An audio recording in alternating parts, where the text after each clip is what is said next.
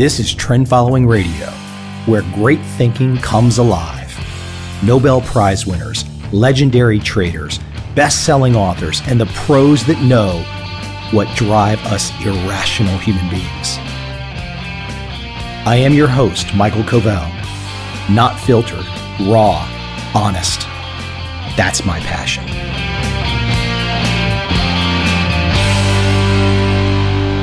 Such a cool old song, right, from Simon and Garfunkel? And that lyric, "In the clearing stands a boxer and a fighter by his trade, and he carries the reminders of every glove that laid him down or cut him, till he cried out in his anger and his shame, I'm leaving, but the fighter still remains." And I think that's an appropriate attitude for our little blue planet in 2012. But the fighter still remains. I don't know about you, but this fighter, I'm always going to be ready to throw a punch, verbally or physically, frankly. Whether I win or lose, I really don't care. But you got to have the fight in you. You know, if you're just sitting there right now and you're sitting on the couch and you've kind of like become one with the couch, you're a piece of the couch, and the Domino's guy's coming in and you're watching Kardashian's show and you feel like you're really at the top of the heap. Oh, come on, man. Get up. Get up. You're sitting around waiting for the politician. What was the tweet that I put this weekend up? I said, how did it reach the point that millions upon millions of people actually believe that the selection of a politician will fix their personal and economic lives? They think this could all happen via a vote. How do we reach that point? But, so I love that Simon and Garfunkel song, The Boxer, the inspirational aspect. And it's a personal fight. It's personal responsibility. All of that other stuff, it's just a waste of time. It's just noise. I want to take a quick moment to remind listeners out there that I'm not just about podcasts. My firm has been teaching would-be trend-following traders for over a decade. I have thousands of students in 70-plus countries. The testimonials, they're all there. My training is for those that need the hand-holding, the in-person support to understand what is a good trend-following system, and can you provide me one? Yes, we can is the answer there. And can there be some training along the way? My firm handles all of these issues for students. If you want to be a trend-following trader, if you need systems, and if you need training, my firm can help you. Go to www.trendfollowing.com. Let's jump right back into the podcast. So today I want to talk about losses. Such a fun topic. It should be a fun topic. It should be the topic of losses, if you trade, if you want to make money, should be at the top of your list. I've had this conversation long with Larry Height, and he's thought of book titles that like The Loser's Guide to Winning, and always talking about it from a loss perspective. It's not sexy, I'll grant you. You hear the word loss and most people want to run. Most people want to hear instant profits, millions, etc. That's why there's so many people standing in line to buy lottery tickets each day. Yeah, I get it. Okay, but you know what? That's not the right way to do it. You're only here listening if you want a piece of advice or some type of insight or inspiration on the appropriate way to approach it. So as I talk about losses today, a couple different ways that I want to approach it. And first off, this great image that I found of a meat cleaver and a cutting board, and I put it on my blog so you can check it out.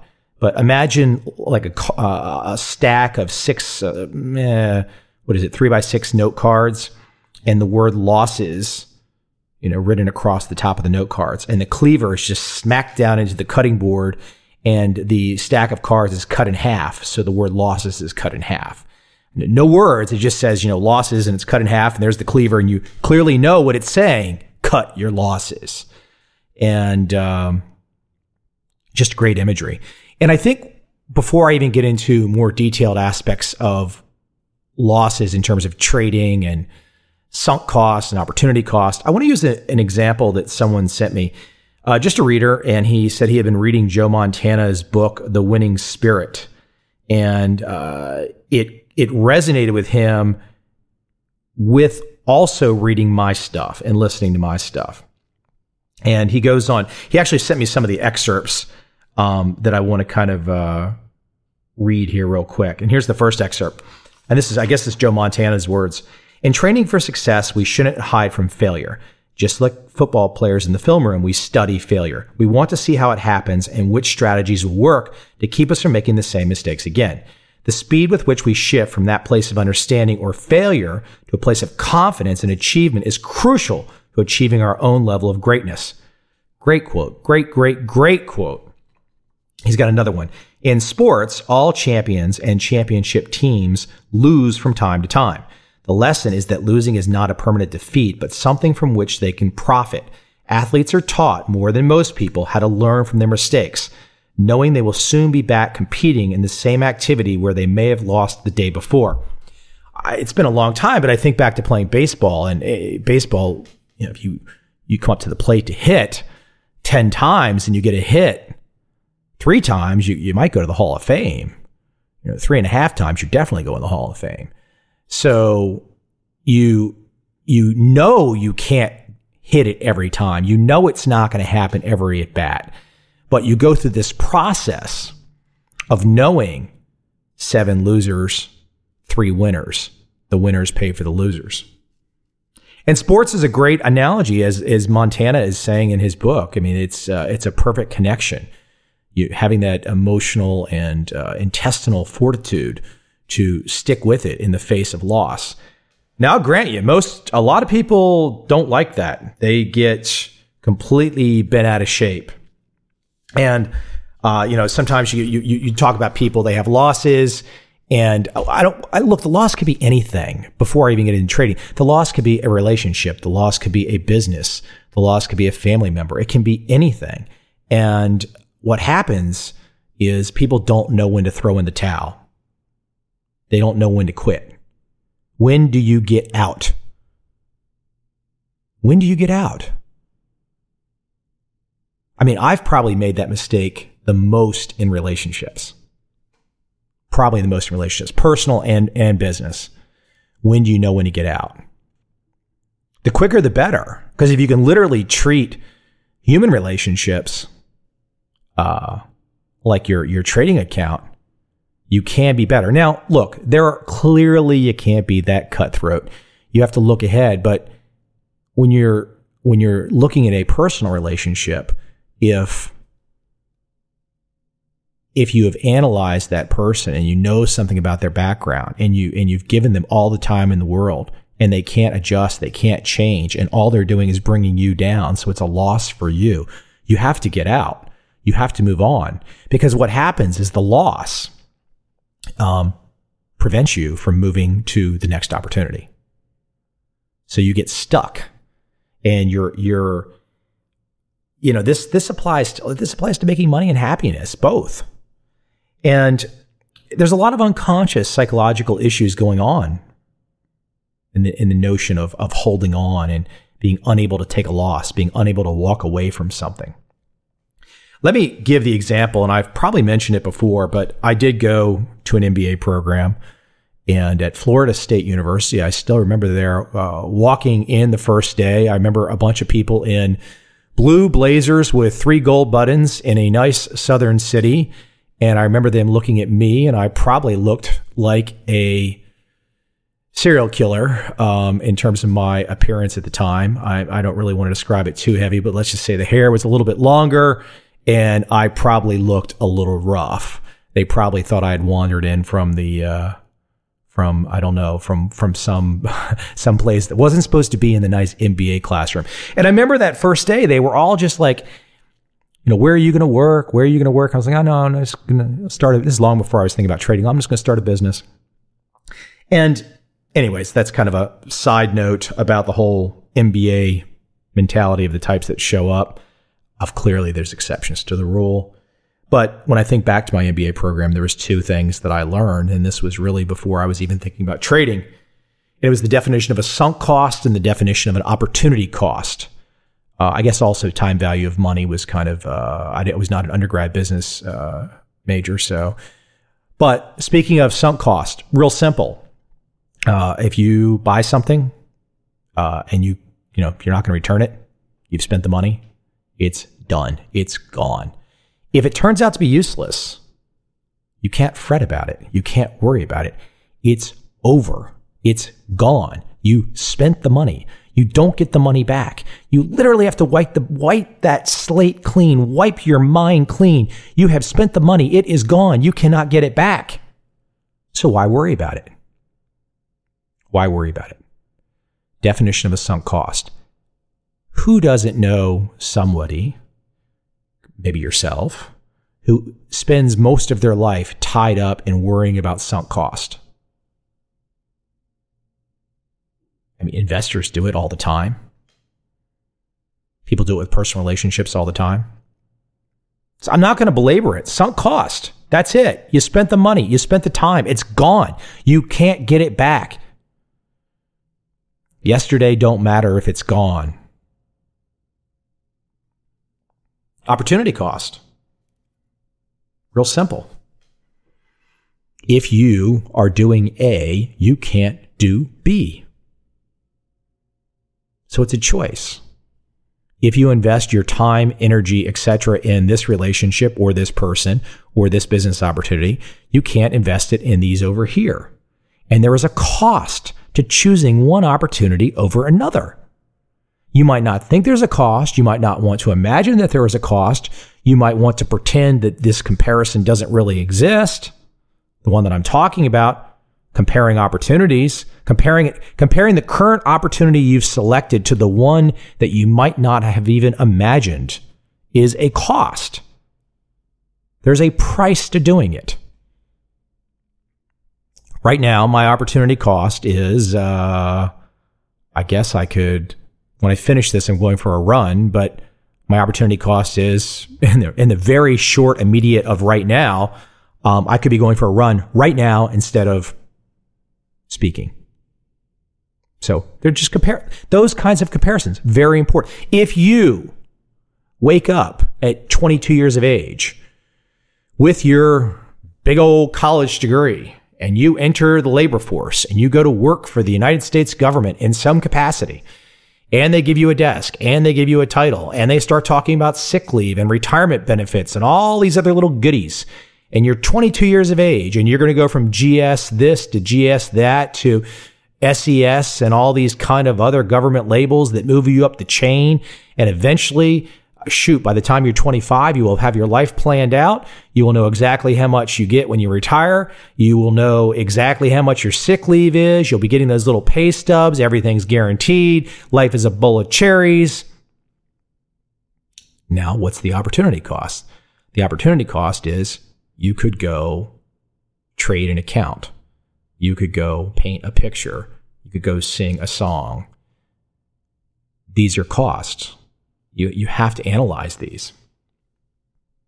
Let me talk about some specifics in terms of, actually, I want to read one more quote because I think this is, when you talk about sunk costs, if you could think about the companies that succeed and fail. And just look at, for example, let's compare Microsoft and Apple over the last 30 years.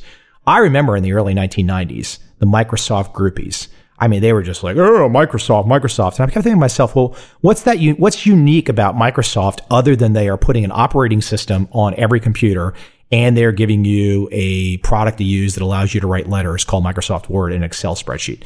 So that was what they were giving you. Now, as a first mover, and with the entire world's population needing these basic tools for the first time, it wasn't surprising that Microsoft accumulated massive amounts of cash. I think they were probably the highest market cap at one point in time.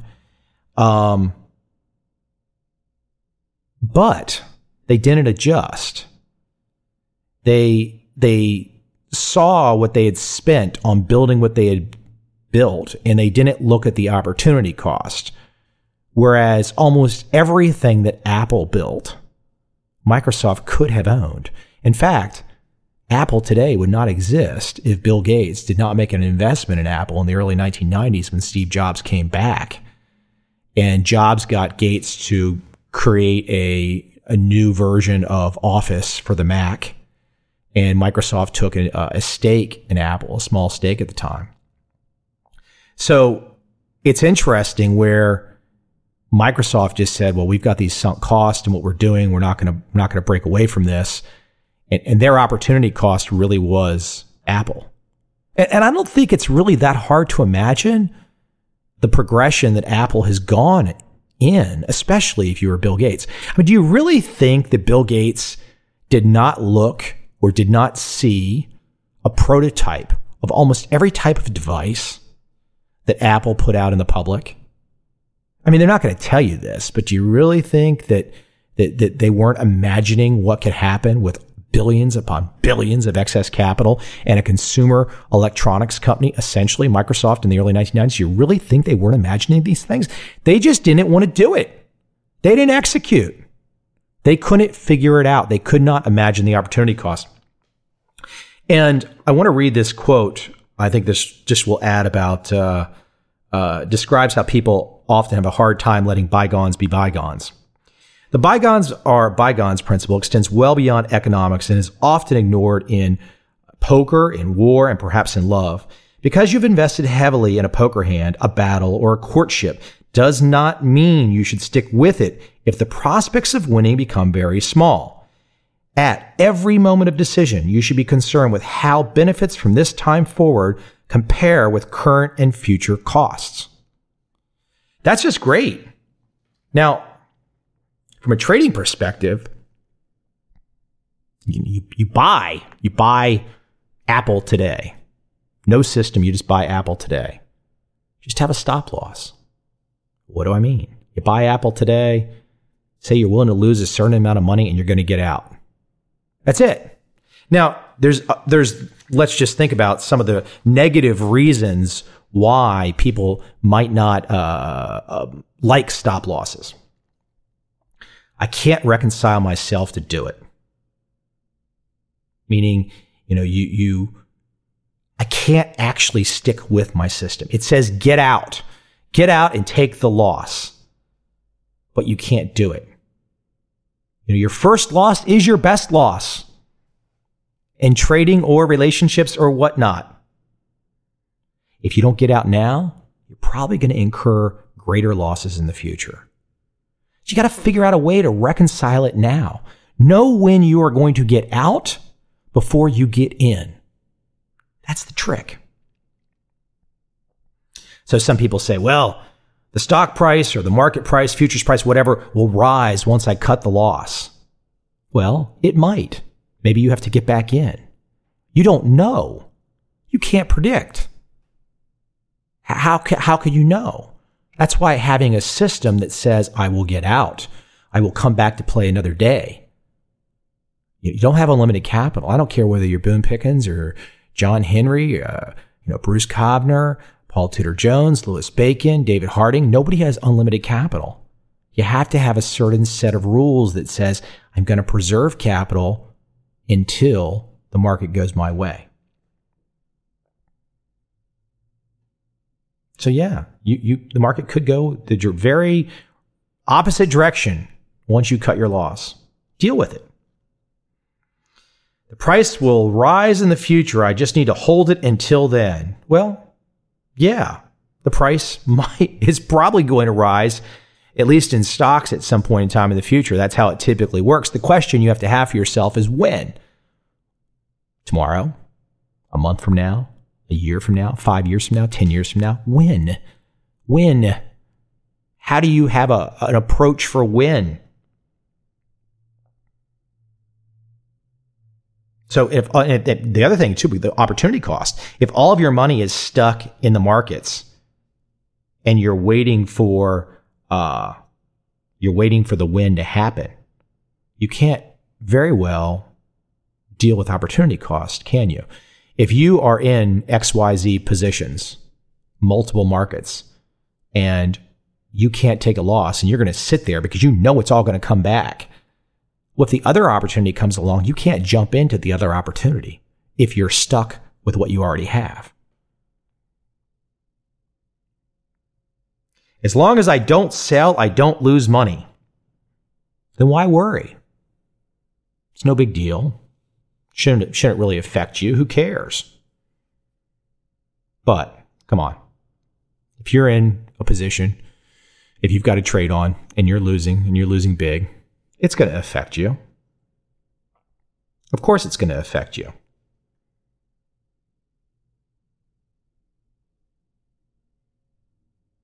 How's it going to affect you? Emotionally? Psychologically? Opportunity costs? So, you could pretend as long as I don't sell, I don't lose money. But if you've got $100 in some position or $1 million in some position, and that position is now worth half, either $50 or $500,000, and you keep saying to yourself, well, I haven't sold yet, so I haven't really incurred those losses. Well, you can keep up with that fantasy. You can stick with that notion, or you can get the blank out. Look, cutting losses as a trader, that's it. It's mission critical. One of the most difficult things to do. And as I've mentioned, whether it's relationships or trading, extremely difficult to do.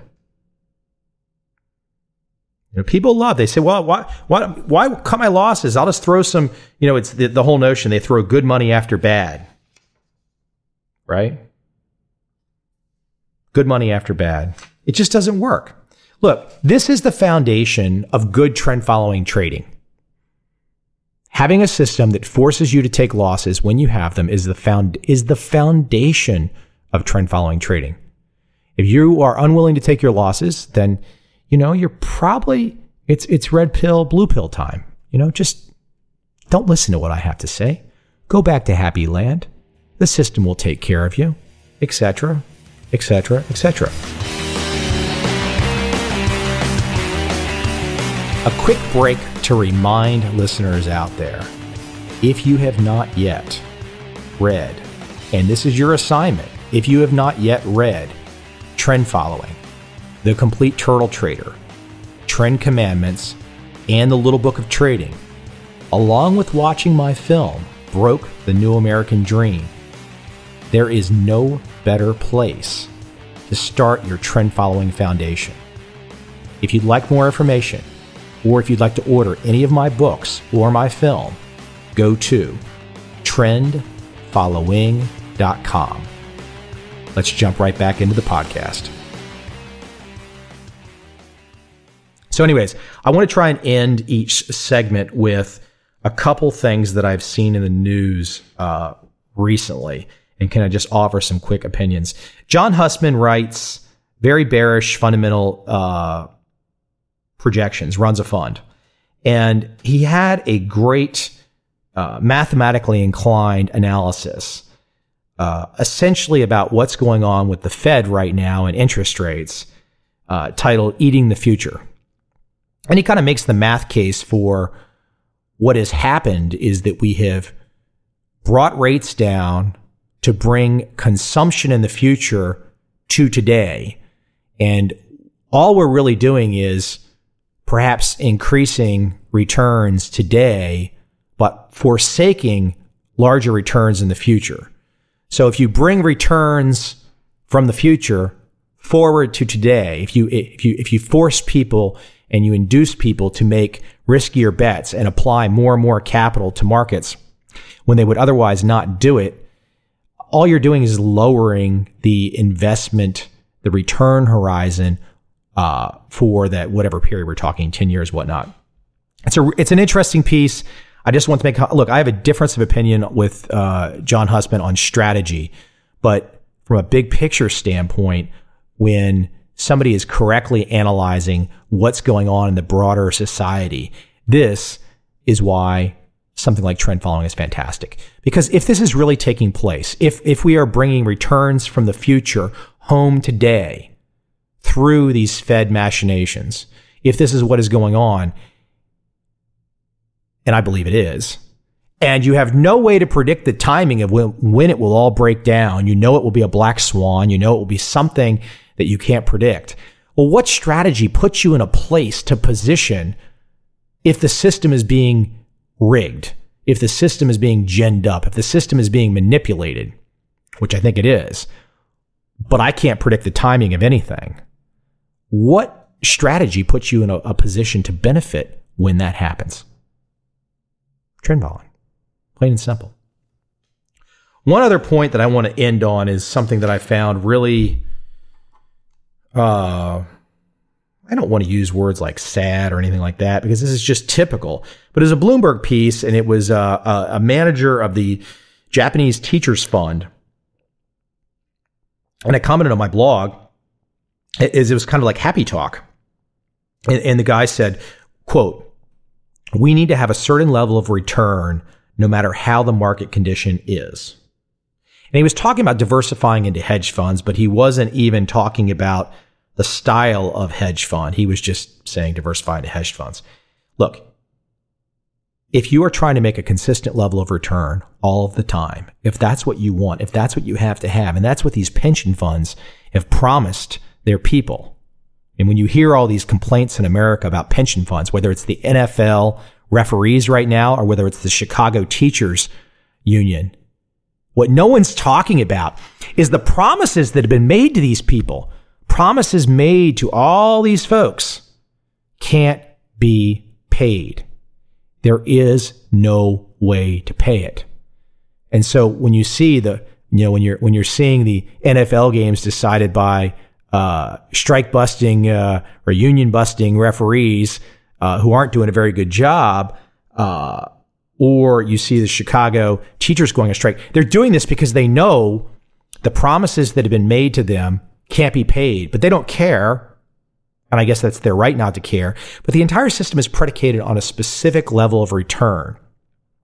And then once again, so whether it's the NFL referees, Chicago teachers, or the Japanese teachers, once again, what was this quote? We need to have a certain level of return no matter how the market condition is. Look, trying to make that consistent level of return is impossible. The markets don't have to cooperate with your vision of consistency, and they typically don't. The goal is to make the most money possible over time, knowing full well you're probably going to need an all-terrain vehicle for the bumps. See, these pension funds have been put together almost like they're all Porsches riding on a smooth sailing road where there's never a problem, the economy always grows, and we can just keep expanding, and everybody will have these great benefits. Actually, it's not everybody. It's typically, and I'm not making a political statement here, but it's typically the only people that really have pensions anymore in America, and maybe even around the world, are government employees. I don't think most private sector employees are fully cognizant yet of the fact that the only people left with pensions. And when I say a pension, most people out there want to learn trend following, perhaps maybe to increase their retirement nest egg. When I say pension, a good many government employees will actually get, when they retire, and a lot of them retire in their 50s, will actually get like maybe 75% of their salary every month. We're not even talking about investment returns. We're talking they just literally get paid like they're still working, but at a reduced rate. I don't even think most people grasp that notion. But whether they grasp it or not, the issue is the money to pay these benefits, to pay these promises, doesn't exist. So what you're seeing now is you're seeing these pension fund managers, the people that have to produce this return to pay all these promises, realizing they've got trouble. So when does the breaking point happen? I don't know when the breaking point happens. I just know it's mathematically impossible to pay all these benefits. But the larger issue from a trend following perspective is you can look at that whole world.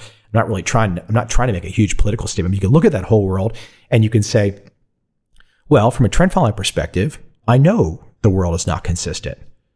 I know my returns, the gains that I'm going to achieve over my lifetime are going to be lumpy. They're going to be irregular. It's going to be feast or famine. It's not going to be, trend following trader Mark Rosenberg, years ago when I first met him, he was telling me, at the time, his office in Stamford, Connecticut, and he was doing quite well. And I know he's done quite well over a career, but he talked about early on, he knew he would sometimes come home and tell the wife, okay, it's back to pork and beans time. He knew it could go up and down.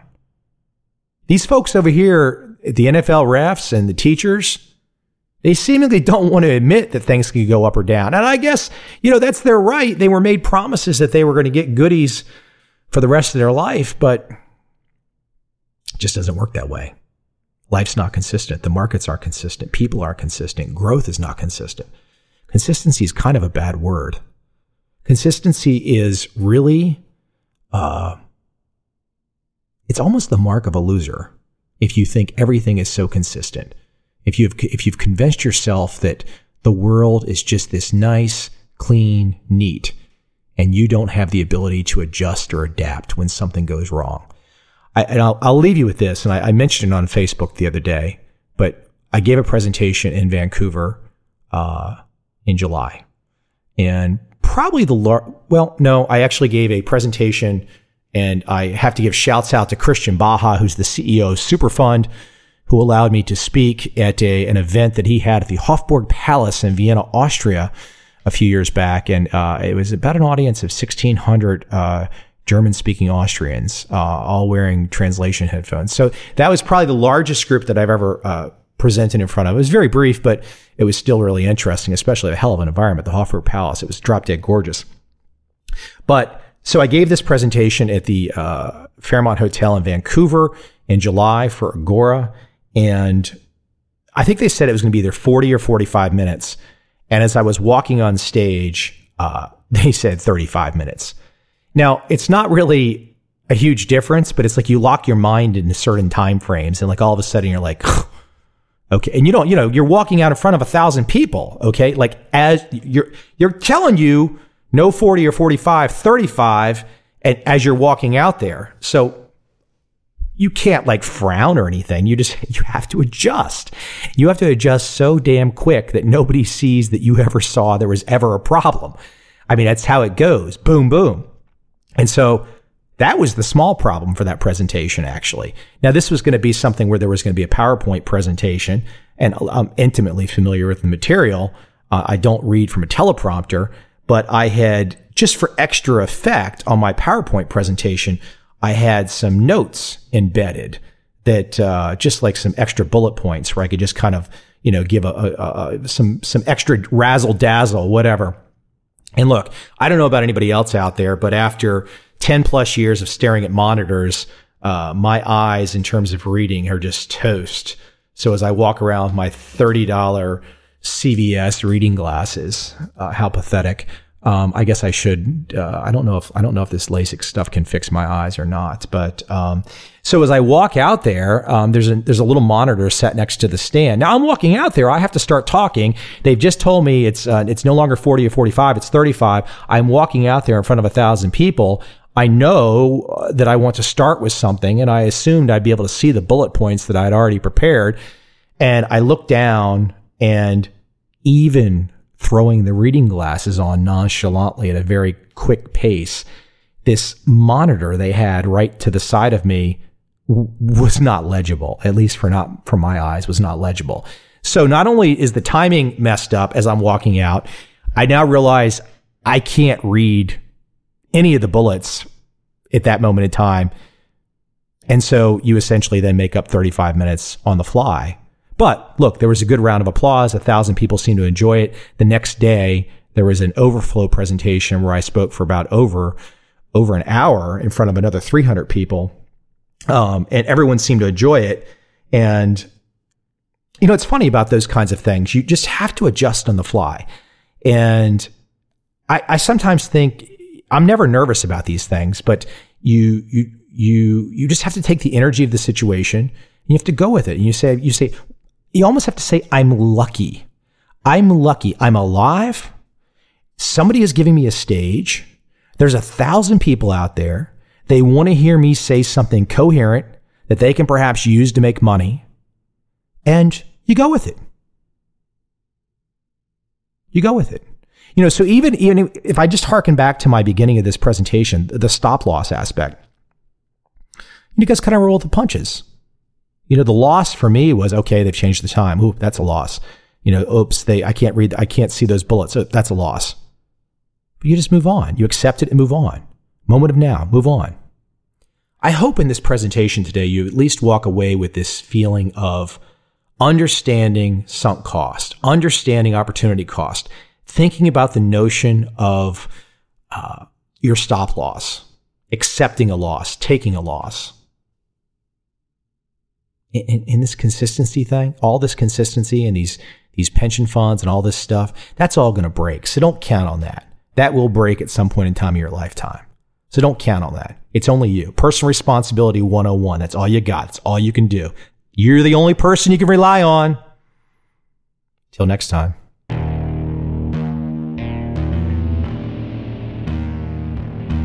I see a time when those awake will understand how to make money in up, down, and surprise markets. Whether new trader or experienced, college student or financial advisor, protecting against a crash or just trying to make a lot of money, trend following offers everyone an answer in uncertain times. To get started immediately, send me an email, michael@covel.com. I will send you the right trend following steps to take along with my free video. But if you want to buy and hold, trust the government and trust Wall Street, this is absolutely not for you.